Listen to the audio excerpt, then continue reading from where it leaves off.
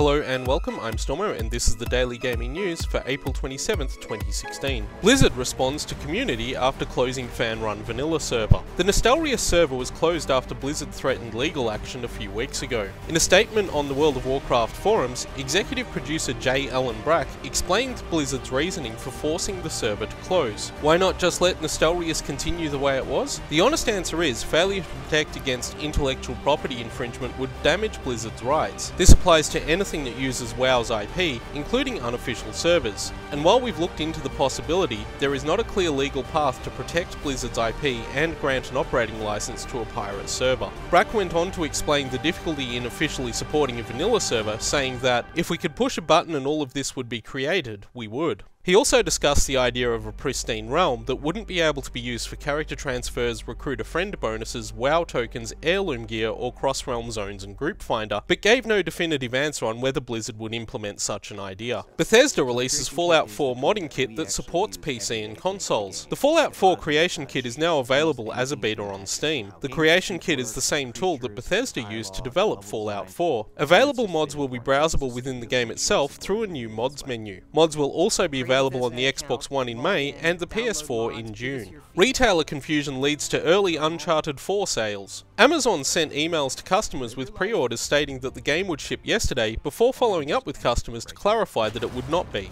UK retailer CEX had the game on shelves and sold at least one copy early. Gaming website videogamer.com spoke to a CEX customer who confirmed that he'd been able to purchase the game without any trouble, but that the online components of the game were unavailable when he played it. Copies of the game have also shown up for sale on eBay. The game was originally intended to launch this week, however Naughty Dog announced in March that it would be delayed until May the 10th. Next Call of Duty game title leaked. A PlayStation Store entry for Call of Duty Infinite Warfare briefly appeared before being pulled down. Popular YouTuber Jim Sterling tweeted a retail listing that showed pre-orders for the new title would be available from next week. A recent rumour suggested that the next entry in the series would have a futuristic space setting. The new entry in the series is likely to launch by the end of 2016. That's all the gaming news for today. We'll leave you now with the trailer for RefRain Prism Memories, a cyberpunk-themed bullet hell shooter published by Degica that launches on Steam on May the 12th.